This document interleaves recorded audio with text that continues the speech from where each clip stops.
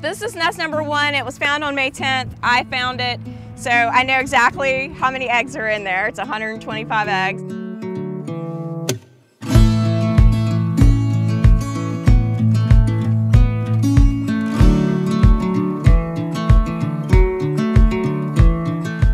The mother turtle came up at night, obviously, on the night of May 9th.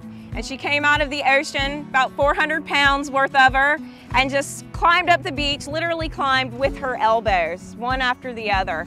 And she came into the dry sand, dug her hole with the back flippers alternating, one after the other, just like this. That takes about 20 minutes. And then she lays the 125 eggs, covers it back up, disguises it, and then heads on back.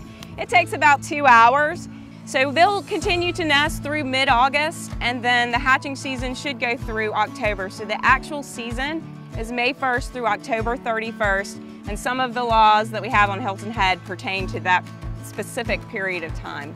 We know we all love the beaches. We all have a responsibility to the beaches. Tell us what some of those responsibilities you have that we should all know about to protect the turtles.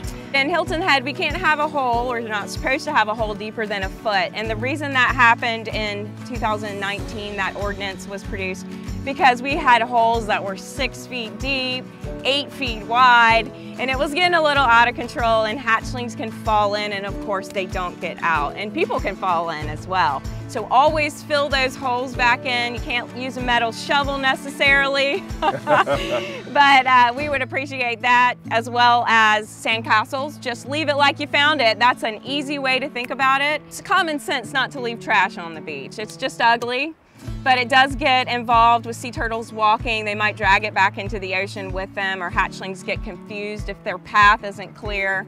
And if you're staying beachfront, it's very important when hatching season comes particularly that your front lights, the ones facing the beach, should be downward facing and shielded.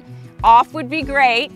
And then the hatchlings aren't attracted to the house instead of the ocean. So those 3 things are really, really important. So what we're hearing today is lights, holes, and trash. There you go. Let's lights, eliminate holes, and those, and our turtles will be in great shape. And we're just very, very grateful that we could have a person like you with the background, the education, the passion, and the commitment that's leading our turtle program here on Hilton Head Island. So from all of us in a grateful community and all of our visitors, we just want to say thank you, and to the Sea Turtle Protection Program for what you and all of your volunteers do.